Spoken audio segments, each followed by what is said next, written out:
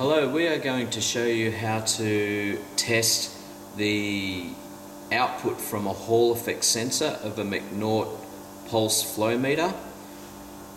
I have the pulse board out of the flow meter, and as you can see here, this shows me the pulse board inside the flow meter. The test can either be done inside the flow meter or out, but I'll show you how to do it in the out position.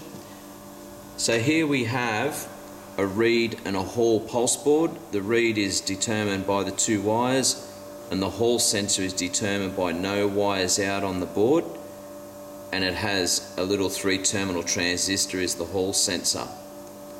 So that's how we determine that it's a Hall sensor.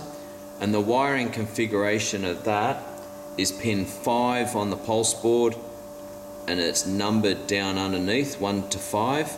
So pin 5 is going to be our input voltage, and at the moment we have this connected up to a power supply, and I have 7 volts coming in on my red. The ground to the power supply is on pin 3, so that's just 7 volts on the red and the blue. And then pin 4 is my switched pulse output. Now we check this by putting our multimeter on volts.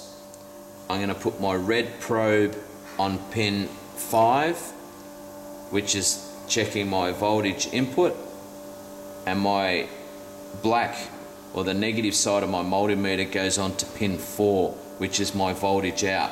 That's telling me that there's no output voltage. Now as soon as I put that near a magnet which I have on the table here, you can see I go to my 7 volts. When I take it away from the magnet, I've got open voltage.